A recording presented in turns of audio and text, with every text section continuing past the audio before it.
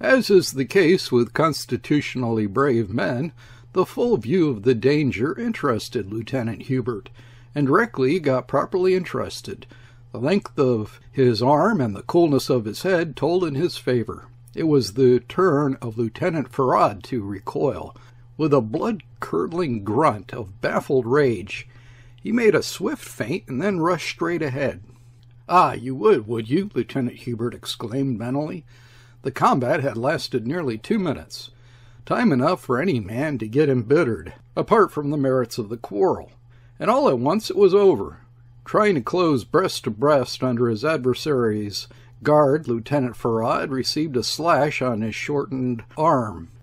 He did not feel it in the least, but it checked his rush, and his feet slipping on the gravel, he fell backwards with great violence. The shock jarred his boiling brain into the perfect quietude of insensibility. Simultaneously with his fall, the pretty servant girl shrieked, but the old maiden lady at the window ceased her scolding and began to cross herself piously. Beholding his adversary stretched out perfectly still, face to the sky, Lieutenant Hubert thought he had killed him outright. The impression of having slashed hard enough to cut his man clean in two abode with him for a while in an exaggerated memory of the right goodwill he had put into the blow. He dropped on his knees hastily by the side of the prostrate body. Discovering that not even the arm was severed, a slight sense of disappointment mingled with the feeling of relief. The fellow deserved the worst, but truly he did not want the death of that sinner. The affair was ugly enough as it stood, and Lieutenant Hubert addressed himself at once to the task of stopping the bleeding. In this task it was his fate to be ridiculously impeded by the pretty maid. Rending the air with screams of horror, she attacked him from behind, and twining her fingers in his hair, tugged back at his head. Why she should choose to hinder him at this precise moment he could not in the least understand. He did not try. It was all like a very wicked and harassing dream. Twice, to save himself from being pulled over, he had to rise and fling her off. He did this stoically, without a word, kneeling down again at once to go on with his work. But the third time, his work being done, he seized her and held her arms pinned to her body. Her cap was half off, her face was red, her eyes blazed with crazy boldness. He looked mildly into them while she called him a wretch, a traitor, and a murderer many times in succession. This did not annoy him so much as the conviction that she had managed to scratch his face abundantly. Ridicule would be added to the scandal of the story.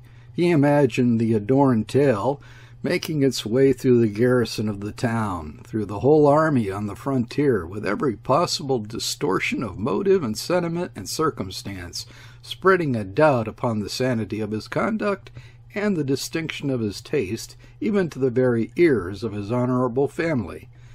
It was all very well for that fellow Conrad, who had no connections, no family to speak of, and no quality but courage, which, anyhow, was a matter of course, and possessed by every single trooper in the whole mass of French cavalry. Still, holding down the arms of the girl in a strong grip, Lieutenant Hubert glanced over his shoulder. Lieutenant Conrad had opened his eyes. He did not move. Like a man just waking from a deep sleep, he stared without an expression at the evening sky. Lieutenant Hubert's urgent shouts to the old gardener produced no effect, not so much as to make him shut his toothless mouth. Then he remembered that the man was stone deaf. All that time the girl struggled, not with maidenly coyness, but like a pretty dumb fury, kicking his shins now and then. He continued to hold her as in a vice, his instinct telling him that were he to let her go, she would fly at his eyes. But he was greatly humiliated by his position. At last she gave up. She was more exhausted than appeased, he feared. Nevertheless, he attempted to get out of this wicked dream by way of negotiation. "Listen to me," he said, as calmly as he could. "Will you promise to run for a surgeon if I let you go?" With real affliction, he heard her declare that she would do nothing of the kind. On the contrary, her sobbed-out intention was to remain in the garden and fight tooth and nail for the protection of the vanquished man. This was shocking.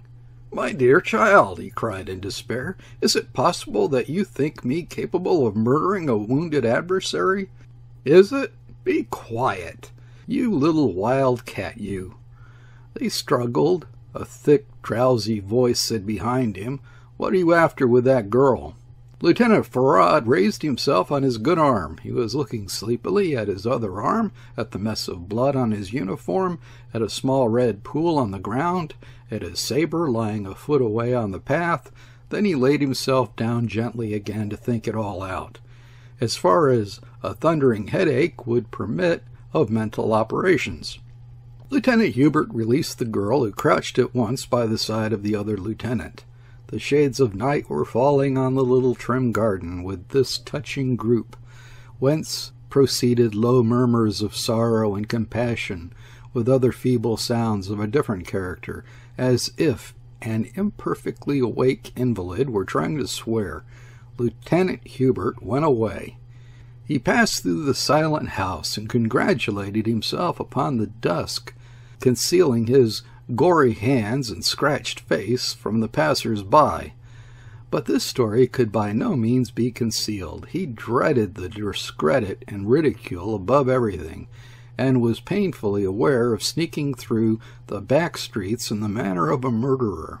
Presently, the sounds of a flute coming out of the open window of a lighted upstairs room in a modest house interrupted his dismal reflections. It was being played with a persevering virtuosity, and through the fioritures of the tune one could hear the regular thumping of the foot beating time on the floor. Lieutenant Hubert shouted a name, which was that of an army surgeon whom he knew fairly well. The sounds of the flute ceased, and the musician appeared at the window, his instrument still in his hand, peering into the street. "Who calls? You, Herbert? What brings you this way?" He did not like to be disturbed at the hour when he was playing the flute. He was a man whose hair had turned gray already in the thankless task of tying up wounds on battlefields where others reaped advancement and glory. "I want you to go at once and see Farad. You know, Lieutenant Farad. He lives down the 2nd Street.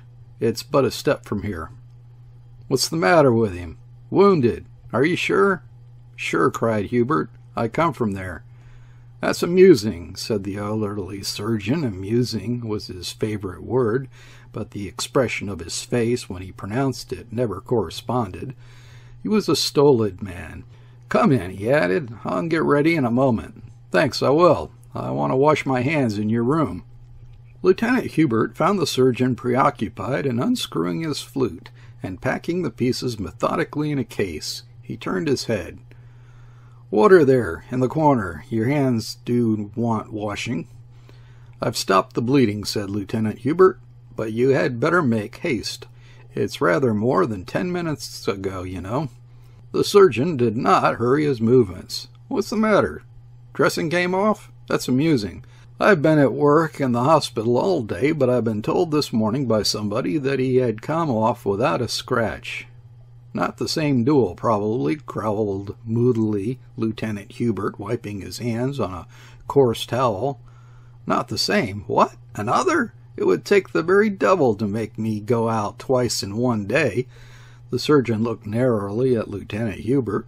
"How did you come by that scratched face? Both sides, too, and symmetrically. It's amusing." "Very," snarled Lieutenant Hubert, "and you would find his slashed arm amusing, too. It will keep both of you amused for quite a long time." The doctor was mystified and impressed by the brusque bitterness of Lieutenant Hubert's tone. They left the house together, and in the street he was still more mystified by his conduct. "Are you coming with me?" he asked. "No," said Lieutenant Hubert. "You can find the house by yourself. The front door will be standing open very likely." "All right. Where's his room?" "Ground floor, but you had better go right through and look in the garden first." This astonishing piece of information made the surgeon go off without further parley. Lieutenant Hubert regained his quarters, nursing a hot and uneasy indignation. He dreaded the chaff of his comrades almost as much as the anger of his superiors. The truth was confoundedly grotesque and embarrassing, even putting aside the irregularity of the combat itself, which made it come abundantly near a criminal offense. Like all men without much imagination, a faculty which helps the process of reflective thought, Lieutenant Hubert became frightfully harassed by the obvious aspects of his predicament. He was certainly glad that he had not killed Lieutenant Farrad, outside all rules and without the regular witnesses proper to such a transaction. Uncommonly glad. At the same time, he felt as though he would have liked to wring his neck for him without ceremony. He was still under the sway of these contradictory sentiments when the surgeon amateur of the flute came to see him. More than 3 days had elapsed. Lieutenant Hubert was no longer officer of ordnance. To the general commanding the division, he had been sent back to his regiment, and he was resuming his connection with the soldier's military family by being shut up in close confinement, not at his own quarters in town, but in a room in the barracks. Owing to the gravity of the incident, he was forbidden to see anyone. He did not know what had happened, what was being said, or what was being thought. The arrival of the surgeon was a most unexpected thing to the worried captive. The amateur of the flute began by explaining that he was there only by a special favor of the colonel. I represented to him that it would be only fair to let you have some authentic news of your adversary, he continued. You'll be glad to hear he's getting better fast. Lieutenant Hubert's face exhibited no conventional signs of gladness. He continued to walk the floor of the dusty, bare room. "Take this chair, Doctor," he mumbled. "This affair is variously appreciated in town and in the army. In fact, the diversity of opinions is amusing." "Is it?" mumbled Lieutenant Hubert, tramping steadily from wall to wall, but within himself he marveled that there could be 2 opinions on the matter. The surgeon continued, "Of course, as the real facts are not known—" "I should have thought," interrupted Hubert, "that the fellow would have put you in possession of facts." "He said something," admitted the other, "the first time I saw him, and by I did find him in the garden. The thump on the back of his head had made him a little incoherent then. Afterwards he was rather reticent than otherwise."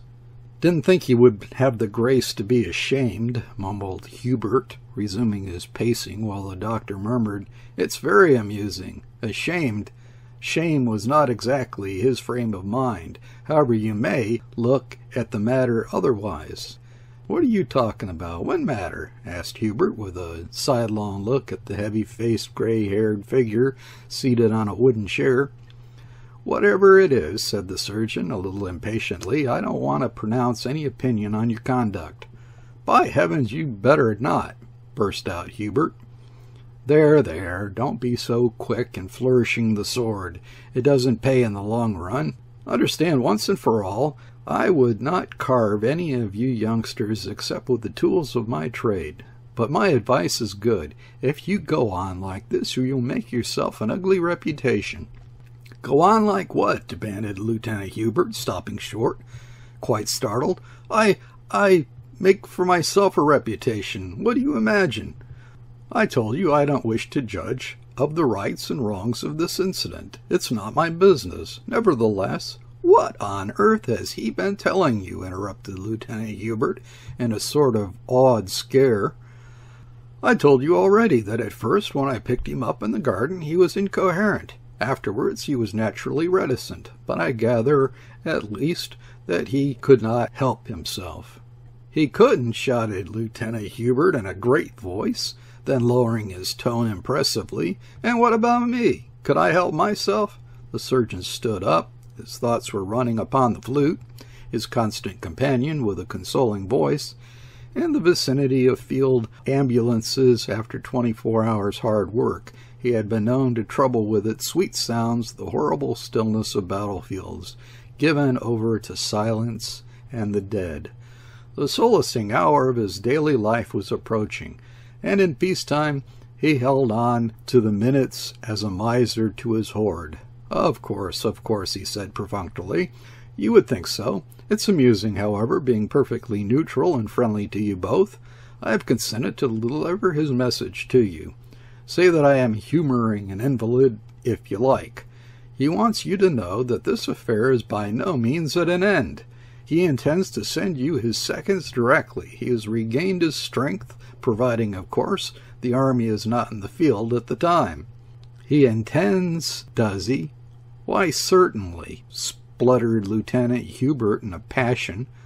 The secret of his exasperation was not apparent to the visitor, but this passion confirmed the surgeon in the belief which was gaining ground outside that some very serious difference had arisen between these two young men, something serious enough to wear an air of mystery, some fact of the utmost gravity. To settle their urgent difference about that fact, those two young men had risked being broken and disgraced at the outset almost of their career. The surgeon feared that the forthcoming inquiry would fail to satisfy the public curiosity. They would not take the public into the confidence as to that something which had passed between them of a nature so outrageous as to make them face a charge of murder, neither more nor less. But what could it be? The surgeon was not very curious by temperament, but that question haunting his mind caused him twice that evening to hold the instrument off his lips and sit silent for a whole minute, right in the middle of a tune, trying to form a plausible conjecture. He succeeded to this object no better than the rest of the garrison and the whole of society. The two young officers, of no special consequence till then, became distinguished by the universal curiosity as to the origin of their quarrel. Madame de Leon's salon was the center of ingenious surmises. That lady herself was for a time assailed by inquiries as being the last person known to have spoken to these unhappy and reckless young men before they went out together from her house to a savage encounter with swords at dusk in a private garden. She protested she had not observed anything unusual in their demeanor. Lieutenant Farrad had been visibly annoyed at being called away. That was natural enough. No man likes to be disturbed in a conversation with a lady famed for her elegance and sensibility. But in truth the subject bored Madame de Leon, since her personality could by no stretch of reckless gossip be connected with this affair, and it irritated her to hear it advanced that there might have been some woman in the case. This irritation arose not from her elegance or sensibility, but from a more instinctive side of her nature. It became so great at last that she peremptorily forbade the subject to be mentioned under her roof. Near her couch the prohibition was obeyed, but farther off in the salon the pall of the imposed silence continued to be lifted more or less. A personage with a long pale face, resembling the countenance of a sheep, opined, shaking his head, that it was a quarrel of long standing, envenomed by time. It was objected to him that the men themselves were too young for such a theory. They belonged also to different and distant parts of France. There were other physical impossibilities too. A sub-commissary of intendants, an agreeable and cultivated bachelor in kerseymere breeches, Hessian boots, and a blue coat embroidered with silver lace, who affected to believe in the transmigration of souls, suggested that the two had met, perhaps, in some previous existence. The feud was in the forgotten past. It might have been something quite inconceivable in the present state of their being, but their souls remembered the animosity, and manifested an instinctive antagonism. He developed this theme jocularly. Yet the affair was so absurd from the worldly, the military, the honorable, or the prudential point of view, that this weird explanation seemed rather more reasonable than any other. The two officers had confided nothing definite to anyone. Humiliation at having been worsted arms in hand and in uneasy feeling of having been involved in a scrape by the injustice of fate kept Lieutenant Farrad savagely dumb. He mistrusted the sympathy of mankind. That would, of course, go to that dandied staff officer. Lying in bed, he raved aloud to the pretty maid who administered to his needs with devotion, and listened to his horrible imprecations with alarm. That Lieutenant Hubert should be made to pay for it seemed to her just and natural. Her principal care was that Lieutenant Farrad should not excite himself. He appeared so wholly admirable and fascinating to the humility of her heart that her only concern was to see him get well quickly, even if it were only to resume his visits to Madame de Lyon's salon. Lieutenant Hubert kept silent for the immediate reason that there was no one except for a stupid young soldier servant to speak to. Furthermore, he was aware that the episode, so grave professionally, had its comic side. When reflecting upon it, he still felt that he would like to wring Lieutenant Farrad's neck for him. But this formula was figurative rather than precise, and he expressed a more state of mind than an actual physical impulse. At the same time, there was in that young man a feeling of comradeship and kindness which made him unwilling to make the position of Lieutenant Farrad worse than what it was. He did not want to talk at large about his wretched affair. At the inquiry he would have, of course, to speak the truth in self-defense. This prospect vexed him. But no inquiry took place. The army took the field instead. Lieutenant Hubert, liberated without remark, took up his regimental duties.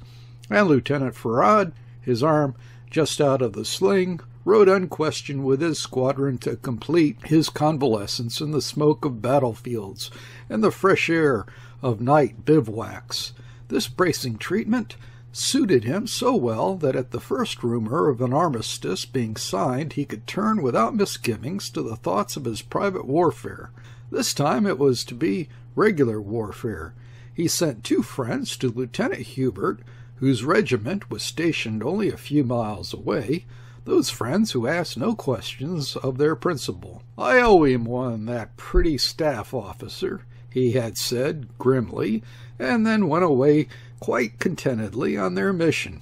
Lieutenant Hubert had no difficulty in finding 2 friends equally discreet and devoted to their principal. "There's a crazy fellow to whom I must give a lesson," he had declared curtly, and they asked for no better reasons. On these grounds, an encounter with dueling swords was arranged one early morning in a convenient field.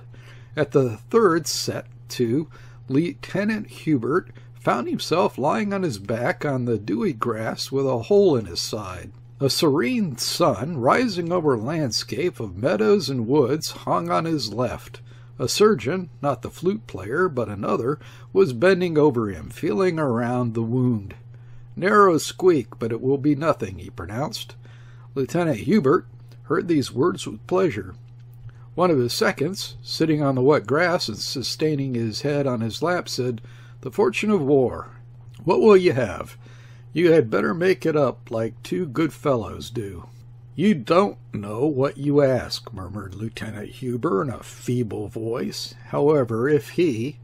In another part of the meadow, the seconds of Lieutenant Farrad were urging him to go over and shake hands with his adversary. "You have paid him off now. It's the proper thing to do. This Hubert is a decent fellow." "I know the decency of these generals' pets," muttered Lieutenant Farrad through his teeth, and the somber expression of his face discouraged further efforts at reconciliation. The seconds, bowing from a distance, took their men off the field. In the afternoon, Lieutenant Hubert, very popular as a good comrade, uniting great bravery with a frank and equable temper, had many visitors. It was remarked that Lieutenant Farrad did not, as is customary, show himself much abroad to receive the felicitations of his friends. They would not have failed him, because he, too, was liked for the exuberance of his southern nature and the simplicity of his character. In all the places where officers were in the habit of assembling at the end of the day, the duel of the morning was talked over from every point of view. Though Lieutenant Hubert had got worsted this time, his sword-play was commended. No one could deny that it was very close, very scientific. It was even whispered that if he got touched, it was because he wished to spare his adversary, but by many the vigor and dash of Lieutenant Farrad's attack were pronounced irresistibly. The merits of the two officers as combatants were frankly discussed, but their attitude to each other after the duel was criticized lightly and with caution.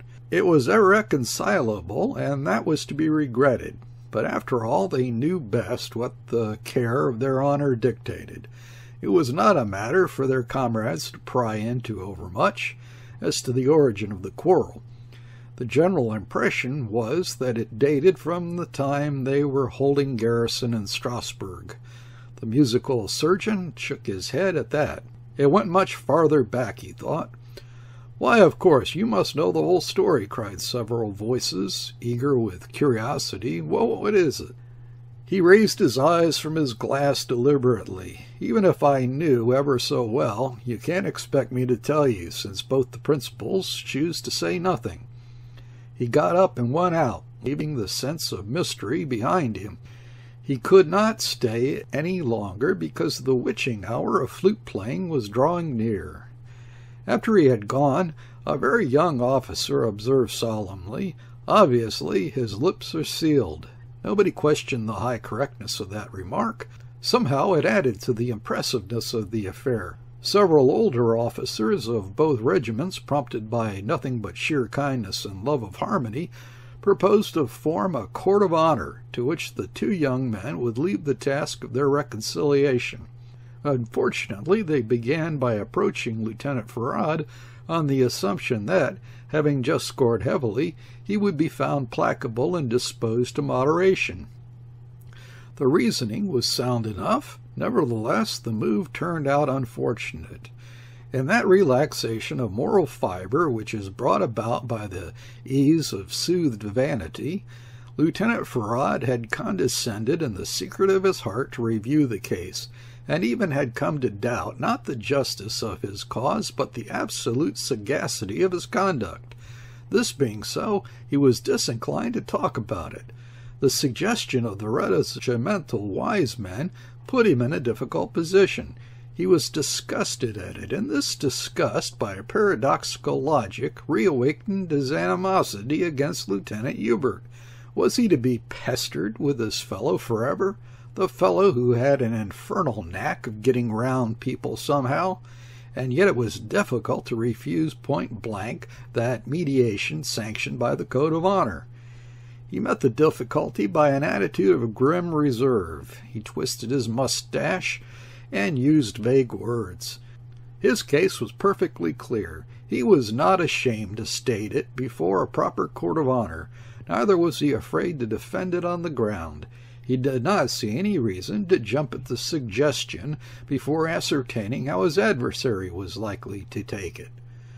Later in the day, his exasperation growing upon him, he was heard in a public place saying sardonically that it would be the very luckiest thing for Lieutenant Hubert, because the next time of meeting he need not hope to get off with the mere trifle of 3 weeks in bed.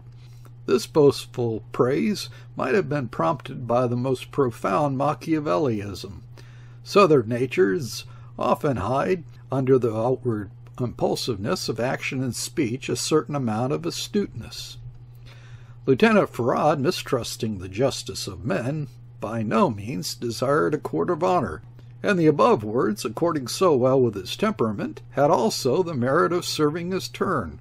Whether meant so or not, they found in their way in less than 24 hours into Lieutenant Hubert's bedroom. In consequence, Lieutenant Hubert, sitting propped up with his pillows, received the overtures made to him next day by the statement that the affair was of a nature which could not bear discussion. The pale face of the wounded officer, his weak voice, which he had yet to use cautiously, and the courteous dignity of his tone had a great effect on the hearers. Reported outside, all this did more for deepening the mystery than the vaporings of Lieutenant Conrad. This last was greatly relieved at the issue. He began to enjoy the state of general wonder, and was pleased to add to it by assuming an attitude of fierce discretion. The colonel of Lieutenant Hubert's regiment was a gray-haired, weather-beaten warrior who took a simple view of his responsibilities. "I can't," he said to himself, "let the best of my subalterns get damaged like this for nothing. I must get to the bottom of this affair privately. He must speak out if the devil were in it. The colonel should be more than a father to these youngsters." And indeed he loved all his men, with as much affection as a father of a large family can feel for every individual member of it. If human beings, by an oversight of Providence, came into the world as mere civilians, they were born again into a regiment, as infants are born into a family, and it was that military birth alone which counted.